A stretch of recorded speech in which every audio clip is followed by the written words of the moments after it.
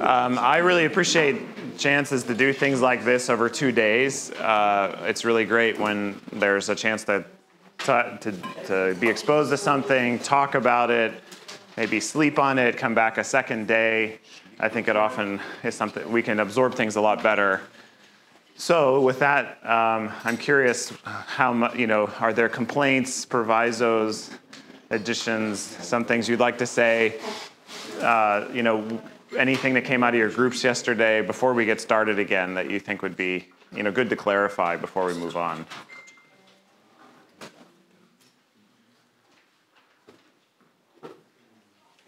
I was expecting much more criticism. We're in Croatia. Well, you said it took you 3 years to process that, so we're all... Oh, okay.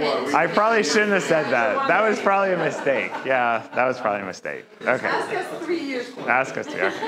All right. Well, okay, so today we're going to try and look at this more in context. We're going to try and move between the first century to understand a little bit better why this has even become like a theological discussion amongst theologians. Go through the medieval church because that's a crucial moment in church history, and then to today. Wanted to share a little bit more about, just to kind of close off some things we addressed yesterday. Again, in Barclay's presentation, which convinced me pretty well, there's this idea that this incongruity is a really key perfection for Paul's preaching of the gospel.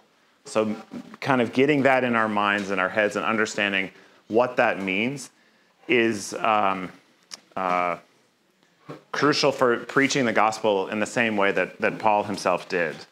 And that then, so when we are trying to explain the grace of God to other people, maybe not using the word incongruity, but although I think, I remember when I preached on this in church the first time, Vienci really liked the word neprimiernost, and so that is more maybe a word you can use without scaring people in Croatian. Maybe incongruity in English is a little bit of a big word. So in Croatian, neprimjerenost, when you hear it first without the explanation, means this is like indecent. Yeah. Improper, yeah. Improper. It has completely negative connotations in a shameful... Yeah. So that's an interesting question. When you talk to people, do you want to, or when do you want to talk about the almost the shamelessness of this? And I think there is an aspect of this, and you see that's what Paul has to answer. That is one of the kind of Chuck Swindoll things from back in the day. It was like he would talk about that. He would say, "You're not really preaching grace until your person you are talking to accuses you of giving a license to sin, and then you know you're really preaching grace." And you go, "No, that's not my intention. But it's good that you are worried that's my intention, because if you're not hearing it until you're worried that that's what I'm telling you." I think that's an interesting kind of dynamic.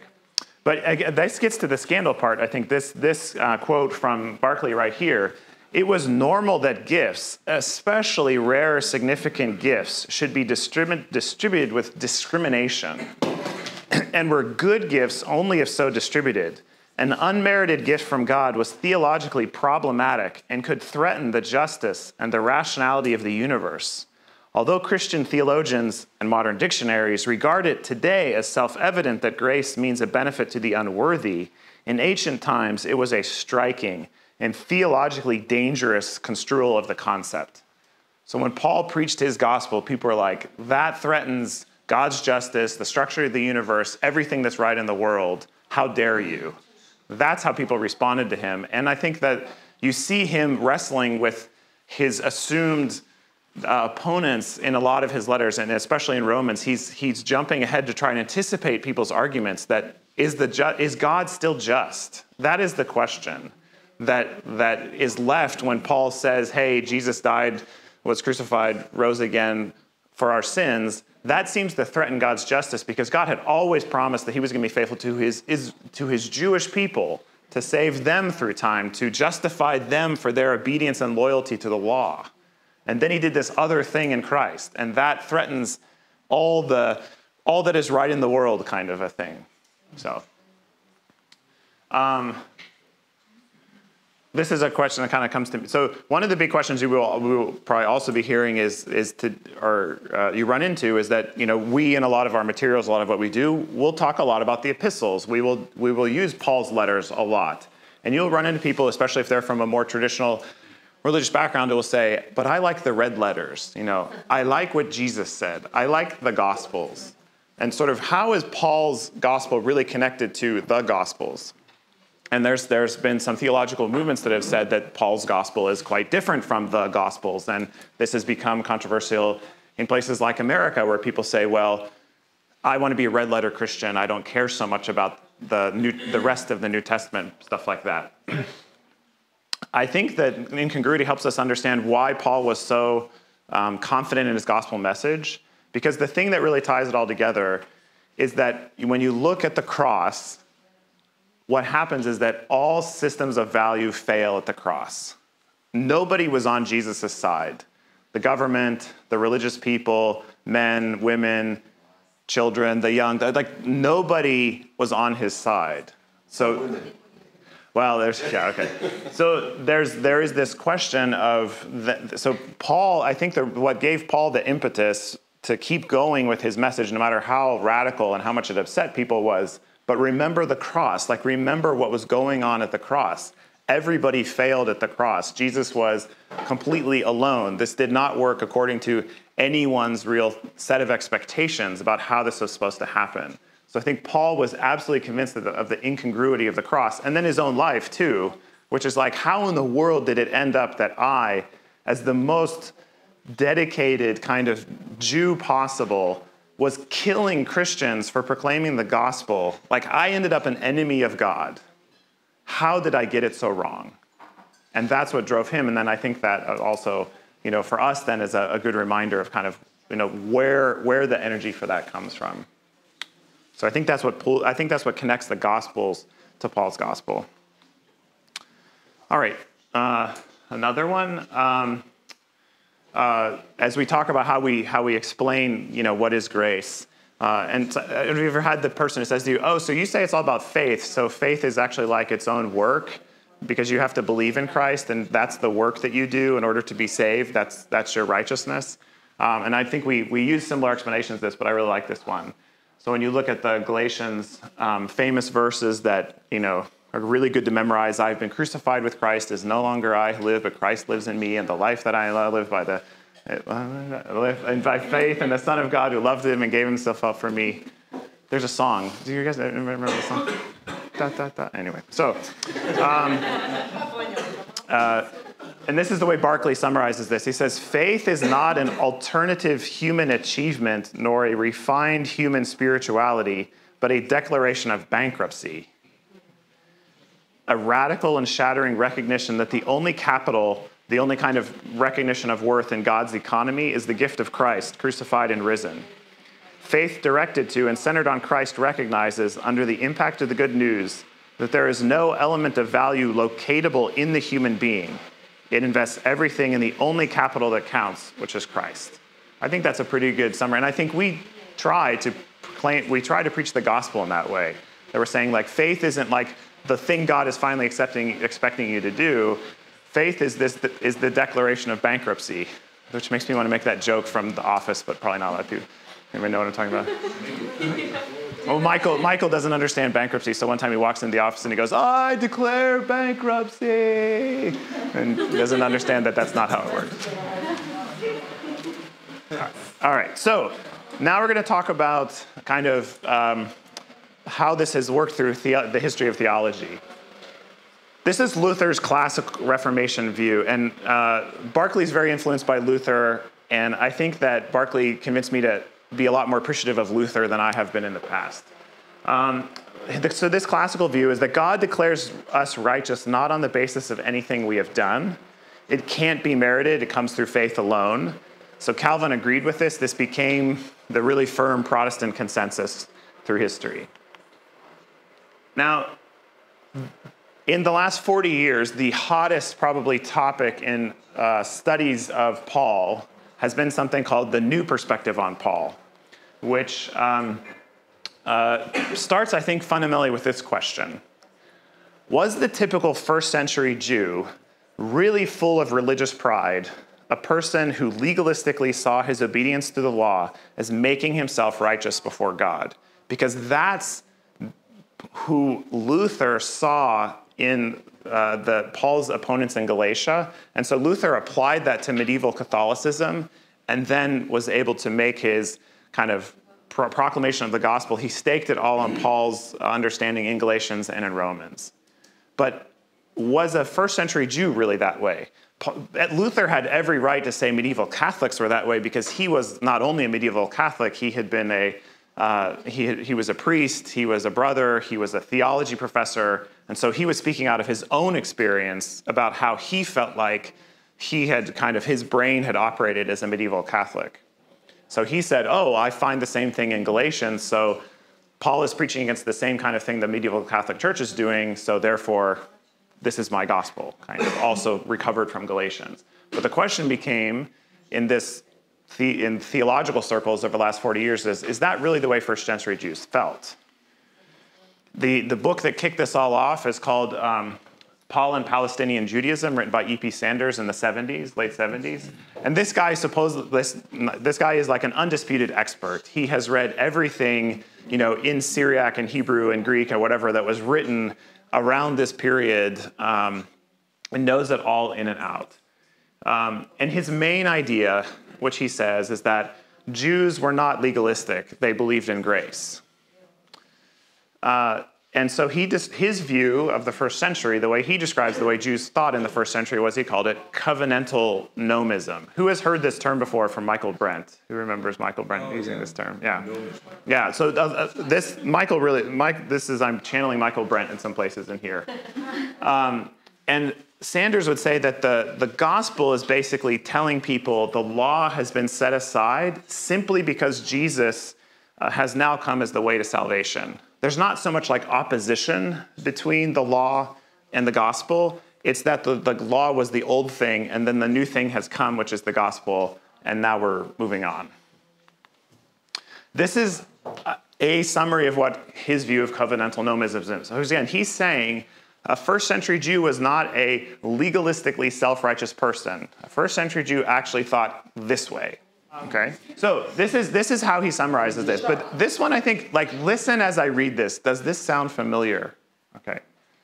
This is Sanders saying, no, you've misunderstood first century Judaism. This is how they thought about things.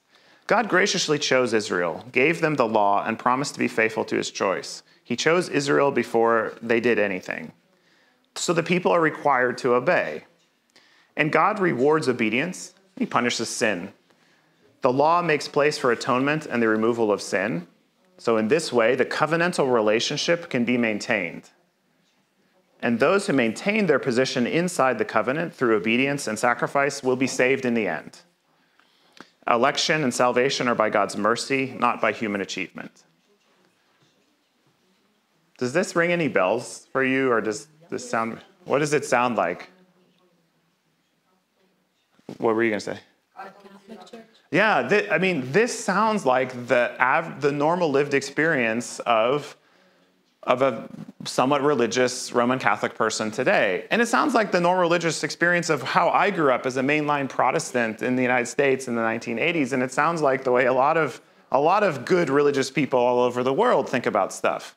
Like there's some sort of initial grace from God that's given that kind of made us into a community, and kind of we mess up and maybe he punishes us, but there's these like mechanisms by which you kind of fix things, and you're trying to stay inside of the boundaries of what's acceptable, and you're kind of trusting that in the end everything's going to work out, right? Doesn't that sound like how we often just live our lives as if we're somewhat good religious people?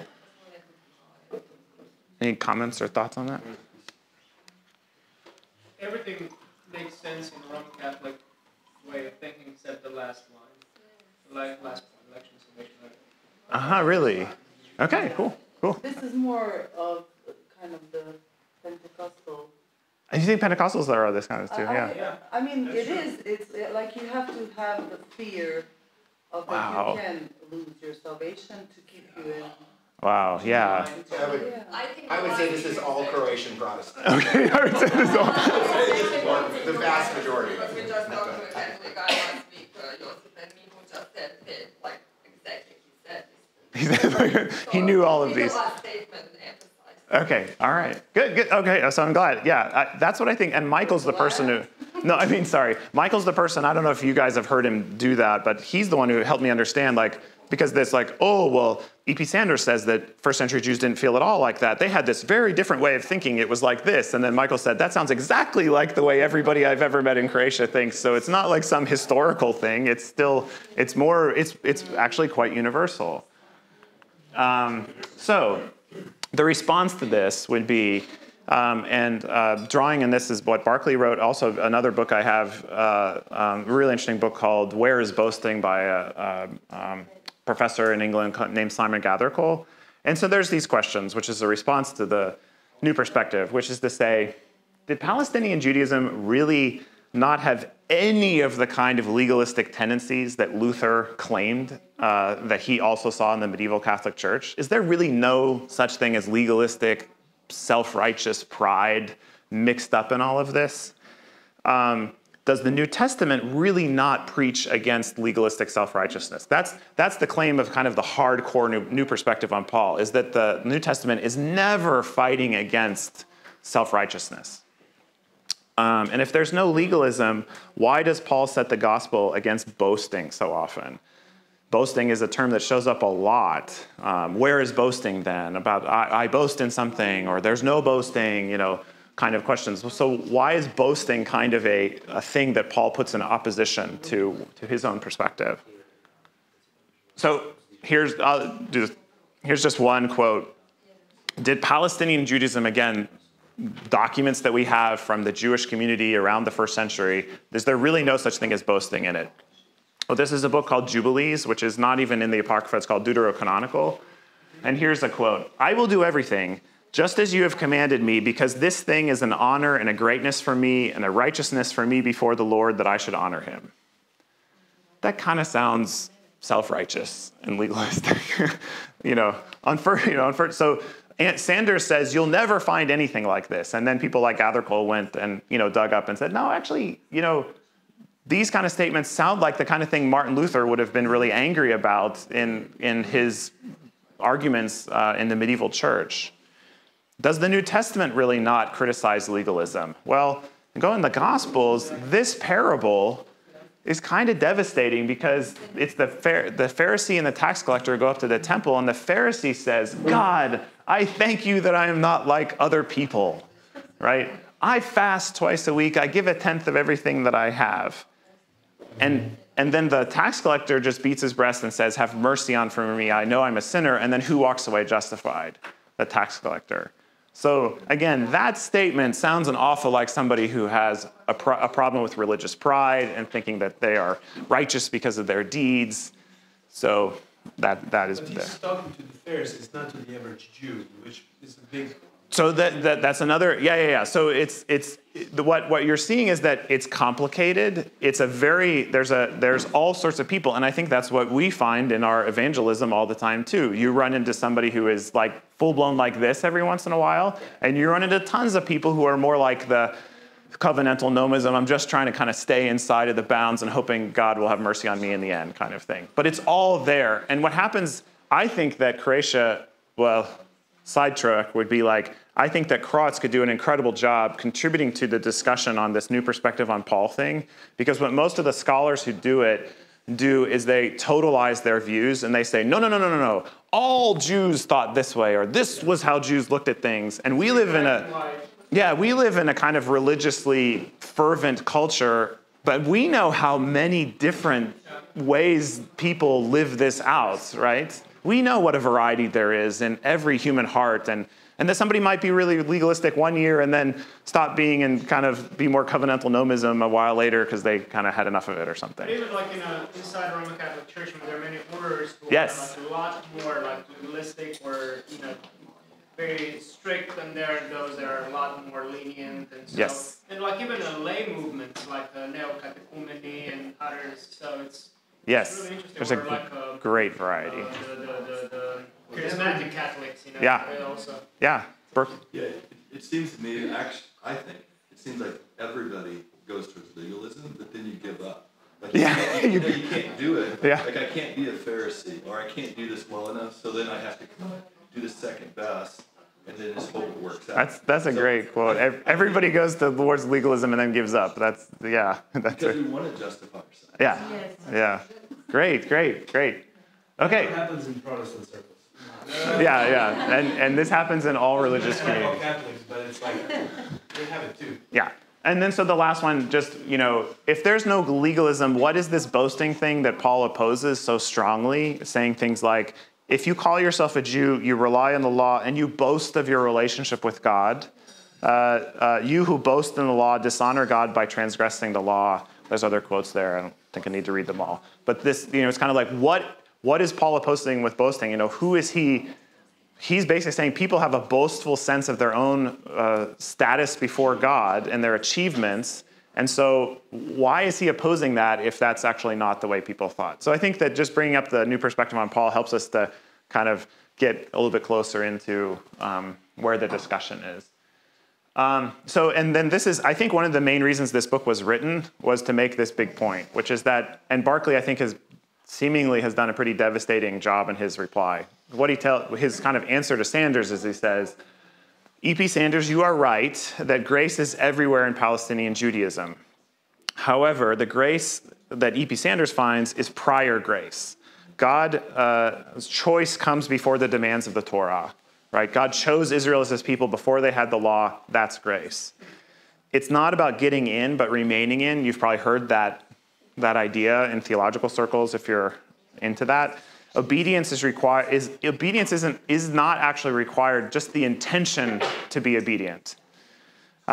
So Sanders notices that Jews thought that this grace was actually congruous, that Jews actually thought God chose us before we did anything, but he made a good choice. Yes. He made a good choice of us as a people. We hadn't done anything yet. Hallelujah, God is very, very gracious, but he was wise in choosing us. Do you see this? So this is the difference between priority and incongruity, right? And so someone may say, I believe all in grace. We did nothing before God chose us. It's all God's grace. But then you say, well, yeah, but was God's choice of you fitting in some way? And you're like, yes. So this is the whole point of the book, is to try and help us tease out these different ways that what different things people mean when they talk about grace. That Sanders missed that priority is not the same thing as incongruity.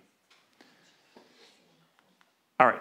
So then I think we can go back to Luther and look at him again. There are definitely things that Luther thought and looked at where he missed the first century. I read an interesting article recently saying, what would Luther think if he could have read the Dead Sea Scrolls? Because he just didn't have access to so much of the stuff that we can read today that tells us how they thought in the first century. So this would be a summary that Luther actually made a brilliant contextual move as a theologian, applying the first century situation to the medieval church, and saw a similar pattern of denial of the incongruous grace of God as Paul attacked among Judaizers in Galatia. And this is one of my favorite statements from Luther, is that Luther says, the love of God does not find, but produces that which is pleasing to it. That's from one of his disputations. I think that's a wonderful kind of statement of what the incongruous grace really is. The love of God doesn't find anything in us that is lovable. It makes something lovable that then it gives to us. He gives to us, but it still remains God's. We don't become worthy by that. It's just that God has chosen to make something lovable, to create it in us. What do you think he's referring to? Because when I look at this, I would imagine you are the creator, and then the children you created run away from you. Wouldn't there be at least the trace of love towards your creative work, which has intrinsic value? Yeah. In it. You as a creator love what you've created, and that has gone away from you. So, So when Luther says nothing, does he just mean what we display out towards God, or does he mean us in and of ourselves as well are not lovable? That's a good question. I think there are times when because of what he's trying to do, he's going to emphasize it like we're just worms, we're terrible, in a way that maybe, and that's where you can tease through his theology and say, like, is that really what we want to say? Because he lived in a very different era than we do. But I think that... Because that's the total depravity thing. Yeah. I've always wondered about this because, we are, God's workmanship created, right. Right. But that's two different value is intrinsic, and nobody can. I don't know if you understand me. Speaking to Yes, nobody can take it away from you. But Paul himself says there is nothing good in me. Yeah. So I think how we reflect God's character, we fail. Yeah. So I think it's that the image of God is marred in us, but it's still there. But God so loved the world that he gave his only son to, so that anyone who believes in it would be saved. But it means that there's nothing, especially in one person as opposed to another person, that makes it like more fitting that person receives the grace of God than another person. Because again, the shocker is, the formative experience of the early church, especially in Paul's churches, was going around preaching the gospel and seeing people who had zero religious credibility coming to Christ instead of those who should have, and then experiencing the power of the Spirit, because he's always relying on these, always saying, like, how in Galatia, he's like relying on this. He says, did you start with the law or did you start with the Spirit? What convinced you that God is real amongst you? You experienced the Spirit of God, and he formed this new community. And that's this shocking, crazy experience of Paul's churches, is that you could be a slave who's a complete pagan and never cared anything about the laws or the ways of God, and somebody shares the gospel with you somehow, and this thing hits you, and then you join the church, and you become a prophet, or you speak in tongues, or so there's some demonstration that you are filled with the Spirit, and now you're a full-blown member of this church with zero religious credibility. How is that possible, right? So it's the shocking nature of the grace of God that lands on people without any regard to anything fitting in them. And so, we do have to kind of, with Luther, go like, yeah. But I like this. Personally, I really like this statement, that the love of God did not find anything in me that was, but created something pleasing in me. Yeah. So I'm not even going down that route, that some people are more acceptable or pleasing because of something they've accomplished already. But why did God choose some people and not others? Was it something in their nature that he knew? It is complicated. Right. It's not that simple, there's nothing in us. There is, but we don't know what, and definitely I cannot say for someone, I don't think that God will choose him, because there's something in people that God does choose. So this is if you really want to prove your theological model does something, you have to deal with Romans 9 through 11, because it's like one of the worst parts of the whole Bible. All right. So, and Barclay, I think, does a pretty good job of tracing through this. And his answer, which he acknowledges is scary, is this: he just basically says, we never know. We have zero access to understanding on what basis God is choosing things. And so the Jacob I love and Esau I hated is just a remark saying, is just saying, like, we just don't get it. Like, it's beyond us to understand how this happens, but we're always tempted to want to explain it, to make sense of it, and then go, oh, see, God actually likes these kinds of people. I think that actually helps us in our evangelism. Yes. Otherwise, I think, we'll be just going toward those who are pleasing and nice and beautiful and all that stuff. God needs to choose them. Yeah. Great. Okay. This is one of... Can I just add a Go ahead. comment on this? Because, I was involved in this new perspective of thing, and there's been some backlash because one of the popular theologians, N.T. Wright, was a kind of attacked on kind of parts of this. Before you say it, let me just say that Sanders is that's the beginning of the whole thing, and the new perspective has gone in many, many different directions. This is not saying but It's just the beginning, it went different ways. Yeah, but it's important to acknowledge where it began. That's the layer that it kicked off all this thought about, maybe we can rethink a lot of things. And so NT, that's why I didn't even bring up NT Wright. So thank you for that. But just because we're a serious Christian organization, and as you talk to other people, you're going to hear about this one of the things that kind of broke my heart is I on the internet I was communicating with my favorite like Christian author like Gene Edwards, and I mentioned something about Wright, and he just outright dismissed it. He's like, I'm not into that new perspective on Paul. And so Wright says that because anti-Wright like kind of goes against the grain of America, and Americans don't like him. Not all of them, but for instance, that guy from the Biblical Institute that has a library that came, he loves him and he brings him in. But this is what he says. Anti-Wright, distancing himself from both Sanders, who started it all, and James Dunn is another big name in the movement, commented that there are probably almost as many new perspective positions as there are writers espousing it. And I disagree with most of them. So just so for you to know, this is a complex new thought that's trying to analyze like what it was like for, how do we understand the text, because the context is the first century Judaism and not a Lutheran interpretation of the medieval times.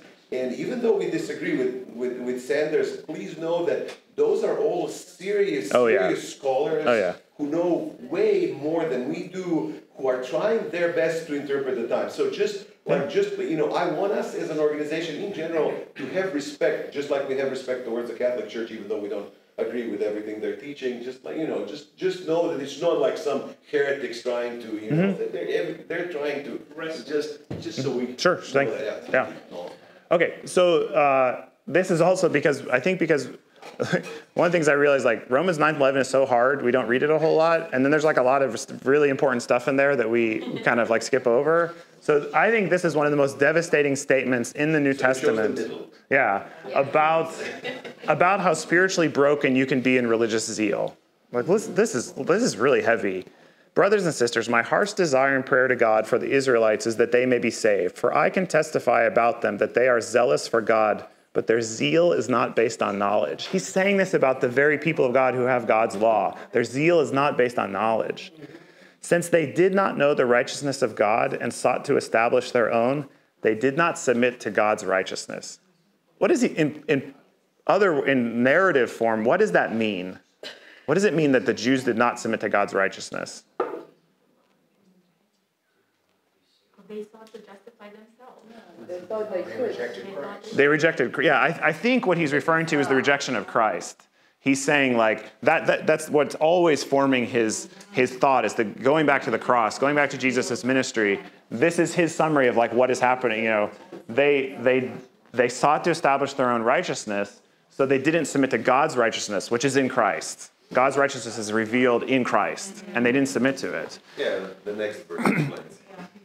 Christ is the culmination. Yeah, thank you. Christ is the culmination of the law, so that there may be righteousness for everyone who believes. Right. None of us read on. So, again, but I think this is a shockingly clear statement in the New Testament about how spiritually broken a religiously zealous person is until they leave their spiritual capital behind to submit to righteousness from Christ.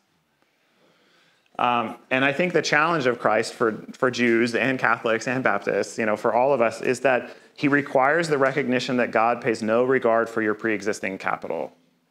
Like pre-existing capital, or like for all your good works, for the fact that your grandfather was the first Baptist in Darevar, for the fact that your grandmother suffered terribly under Yugoslavia to keep going to the church every single Saturday. I mean, these are amazing things that people have done for their religious heritage. And that doesn't mean that we want to despise them. We want to be really, really respectful. I'm amazed sometimes by stories I hear from Catholics of what it was like in Herzegovina in the early days of Yugoslavia. It was not easy for them, right? And I want to not disrespect that. But the shocking thing is, and the really crazy thing we are doing, I think the deeper you go into this stuff, it just reminds you, we are doing really crazy things when we preach the gospel. We are preaching a revolution that is quite destabilizing in a lot of ways for people. It is really kind of nuts what we're doing, because all the religious systems, they've kept society together for generations. They're not stupid. They're not they deserve a lot of respect in a certain way, right? But the crazy thing is that because all those systems failed Jesus at the cross, they all still need to submit to God's righteousness as revealed in Christ. which is radically different than how they have understood themselves. And this, I mean, it just kind of reinforces to me like, wow, like preaching the gospel is a really dangerous, powerful, kind of a crazy thing because it's so disjunctive from what anyone expected.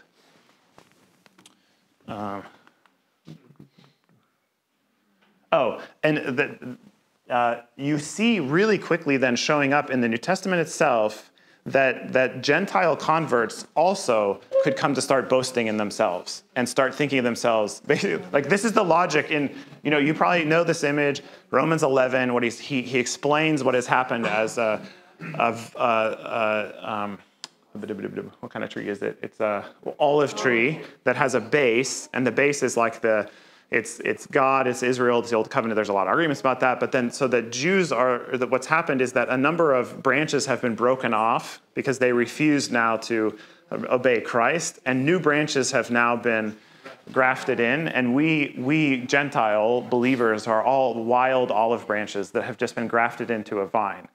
But he has to anticipate something. He says, so if some of the branches have been broken off, and you, though a wild olive shoot, have been grafted in among the others, and now share in the nourishing sap from the olive root, do not consider yourself to be superior to those other branches. So he's acknowledging that, like, not having any spiritual capital can be itself a source of saying, aha, I got in by doing nothing, so I'm better than you, so that how fast this comes back, right? He's already dealing with this. And then in verse 20, 21, he says, so do not be arrogant, but tremble, for if God did not spare the natural branches, he will not spare you either. All that just to say that all boasting is excluded, including Gentile boasting. Israel is still special, but is no longer unique. And I think that helps us start to see, wow, this is a tendency throughout all of Christian history that, you go from being lost to being found, and then somehow you start to slip in some kind of pride about how lost you were before you were found, or something like that, right? But this can happen to us really easily.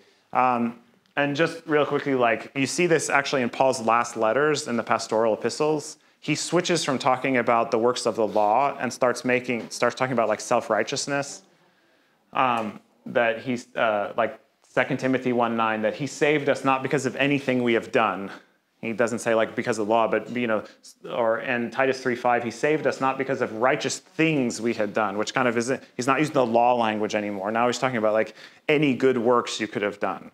So it seems that the temptation again to kind of find systems of value outside of the gospel comes up really quickly. And then he's just basically saying, that we could be struck by how similar our situation seems today to the first century, not that it got frozen in time. I think one of the part of the new perspective on Paul that is worth opposing is the part that in some of the authors, they tend to they're trying to avoid like one set of problems, and what they end up arguing is that like all of Paul's theology is just fitting for the first century church and isn't really relevant to us anymore. They put it so much in a historical setting that it has nothing to say to us today. And that's one of those elements when you have to go like, yeah, I don't think definitely Wright doesn't do that, and Dunn doesn't do that either. Okay, I threw this in the last minute. I've been reading this really interesting book by Fleming Rutledge called The Crucifixion. And I think this gets to this a little bit too. And she says, the Christian gospel, when proclaimed in its radical New Testament form, is more truly inclusive of every human being, spiritually proficient or not, than any of the world's religious systems have ever been, precisely because of which this is one of her themes, she calls it the godlessness of Jesus' death. She says that the crucifixion is the least religious thing that ever happened in human history. In fact, the word of the cross is far more sweeping in its nullification of distinctions than many by-the-book conservative Christians are willing to admit. The Christian gospel, in slicing away all distinctions between godly and ungodly, spiritual and unspiritual, offers a vision of God's purpose for the whole human race, believers and unbelievers alike, so comprehensive and staggering that even the Apostle Paul is reduced to temporary speechlessness. And that the question of, I think one of the things that, when we get to the hard question of what about those who've never heard, or why is it that, why is there an exclusivity in the gospel? what that should push us back to is really going, no, but like, we're the only people offering to the entire world a gospel that's really accessible to everyone. We think it translates into every culture. We think that it's appropriate to every single culture. You don't have to obey my culture if you embrace the gospel. We don't think you have to be spiritually proficient. You don't have to like be like somebody who has the time and the money to go around looking for a guru to get Christianity, to get the gospel, because most religious systems in the world are actually quite elitist at the end of the day. They're built for the elite. And like, have you ever talked to people about this? It's really interesting to know how like the difference between the way, say, it's what happens to you if you show up as a Westerner in Nepal or something and you want to learn about Buddhism, and they're all like bring you into the temple and they kind of teach you all this stuff, versus what it's like for the average poor person in those countries, what kind of access they have to, say, enlightenment. There's this huge, huge chasm. So the Beatles went and got trained by the guru and came back and went, this is the best stuff ever, right? Whereas like the access of a poor person in India to a lot of those same gurus is basically zero. So, yeah. All right, so let's, how does this relate to us today then in Croatia? So Croatia is a small country with an intense, varied religious identity and a turbulent recent history. Sounds a little bit like Israel in the first century. Legalism, pride, nationalism are all connected. Yeah. So, and I think that means we should continue to emphasize and not lose track of the power of the individual proclamation of the gospel. That we have all, that's such a deep part of our legacy. But I know what we're struggling with is kind of like, well, what kind of communities does this form? What kind of implications does this have for society? And also think about that. And that is what the New Perspective on Paul, that's, I think, the best part of the New Perspective on Paul was pushing us to not just look at Galatians as a story of individual salvation, but to think like really hard about why was Paul so worried about what was going to happen to the communities that he formed if they also adopted Jewish practices. Okay, this is maybe going to be tricky and a little bit controversial. I don't know. So, and then trying to figure out, okay, so how does this then impinge on or interact with Roman Catholic practice and thought? This is something I tried to write based on reading some sources and stuff. Okay, there are movements from what we would consider to be the original New Testament kind of way of articulating the gospel and forming communities around the gospel and the way Roman Catholic life and practice works. And these movements would include the following: that the start is in the New Testament, there's this radically disruptive nature of the ministry, death, and resurrection of Christ. That Christ comes as almost every single thing he does is shocking, and shocking to the most religious people, right? 2, in Roman Catholic life, there is continuity with tradition, reason, and human structures. Karl Barth, the most heavy hitter Protestant theologian of the 20th century, had a long series of discussions with a prominent Jesuit theologian, and they were discussing like, what do we really, really disagree about between the Roman Catholic Church and the Protestant Church? And they agreed that their disagreement was on what they called the principle of reason versus the principle of faith. That the Catholic Church employs the principle of reason, that everything should reasonably be in continuity with the past. So it's reasonable to pull in, like the way that the Roman Church is governed has a lot of legacy from the Roman Empire system, but that's reasonable because it worked. And there's an awful lot of reliance upon Greek philosophy, but that's reasonable because Greek philosophy was the best philosophy ever written. So there's a heavy emphasis on continuity and reason, whereas Barth, if you know anything about Barth's all about the principle of faith, which is that it's this shocking message, nobody got it, you can't understand it unless you preach it, all this kind of stuff. It's completely unanticipated. So that would be the one kind of... Yeah, no continuity, yeah. Another one would be a movement from the once and for all nature of the life, death, and resurrection of Christ that you see emphasized really heavily like in Hebrews, like there was a system, but now Jesus came and died and was resurrected once, and so now it's like this, to continual reenactment of the death of Christ through time. So when you look into what the sacramental system really means, it's a bloodless re-sacrifice of Christ in the Mass, that is a continued re-representation of this of the death of Christ through time. From Christ as the only personal mediator of our faith to the human reality of the Roman Church as institutional mediator. I think maybe this is the single biggest disagreement, is that this comes from the verses about saying that Jesus is going to give the keys to the apostles, and so it's like the treasury of riches that Christ won on the cross has been completely entrusted to the human institution, physically, locatable in the Roman Church. So then grace happens not as Christ as mediator, but basically the church is the mediator of grace to you, because Christ has won all of those things at the cross. So there's agreement kind of like what happens there. But then there's this statement that then it's all given over to the church. And so the church becomes the mediator. And so as a result, I think grace goes from a particular scandalous, one-time, incongruous gift accounted to our benefit in Christ to a universal, rational, measured, and increasingly fitting gift that gets infused into us through the concrete presence of the Roman Catholic Church, especially through sacramental relationship to the church.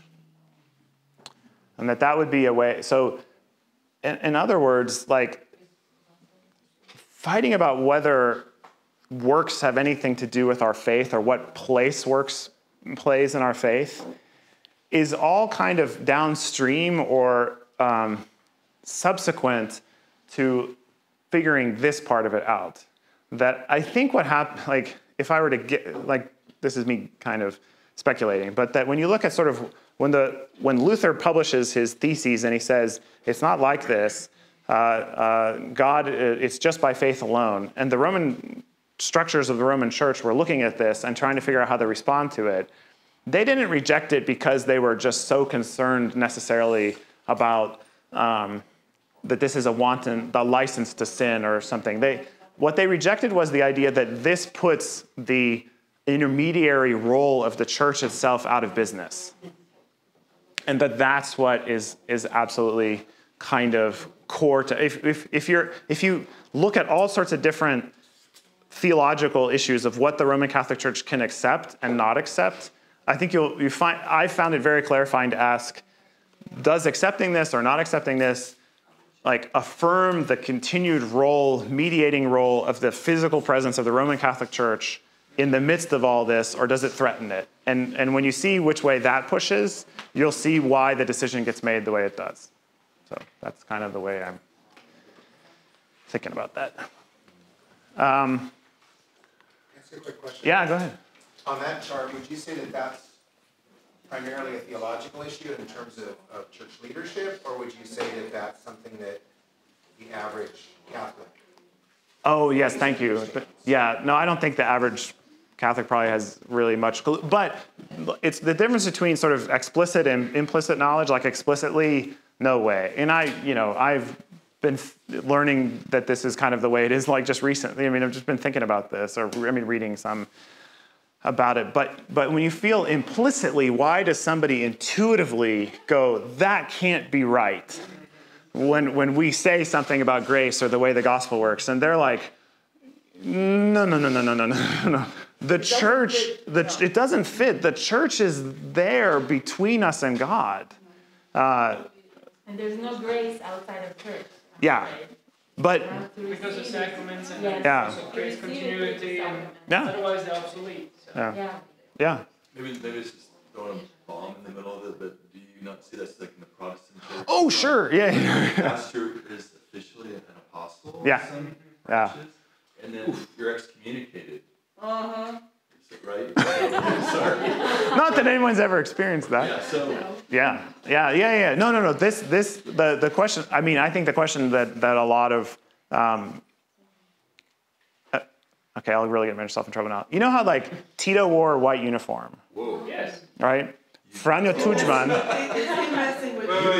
Let me finish. No, I'm going two places, so everyone will be mad. What kind of uniform did Franjo Tuđman wear? White. Off-white. Well, yeah. So there's this thing where when you hate something desperately and you want to be as different from it as you can, but it's what formed you, when you try to throw it all off, you end up recreating it unintentionally.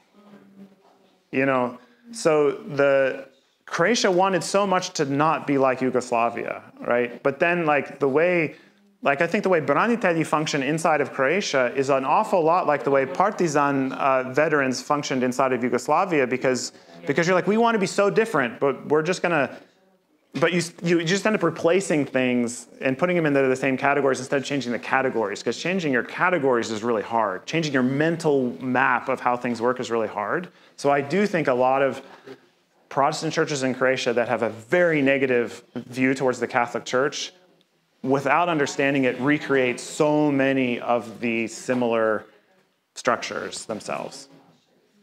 You said Franjo Tuđman really loved Tito. That's true. Tuđman is a complicated man. Okay. Multi-layered. Okay, so, and also, I don't want to do this for purposes of like making fun or anything, but just to show, we're at the end here, but just to show you some of the ways that I think that having these categories helps us in reading documents that we might otherwise really scratch our heads about. So here are 3 lines from the Catechism of the Catholic Church. And I think now knowing how to distinguish between priority and incongruity, and also maybe even efficacy, helps us to kind of read these and kind of see more what's going on. So in the beginning of the discussion about grace, in the Catechism, it says, grace is favor, the free and undeserved help that God gives to help us respond to his call to become children of God. Wow. Okay, yeah, right? But that covers just that. Yeah, so that's the first line. Then 10 entries later, it says, filial adoption as sons, in making us partakers by grace in the divine nature, can bestow true merit on us as a result of God's gratuitous justice.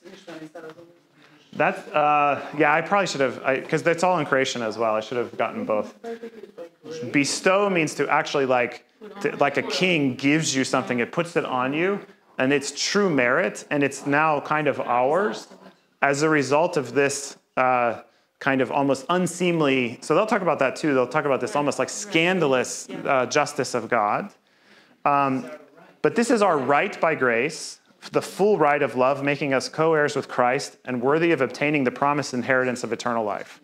That one's more like kind of for me, like the first one, I'm like, I agree, more like I agree. The second one's like, something's going on here. And the third one, I think it then, that's where you see the legacy of the Council of Trent.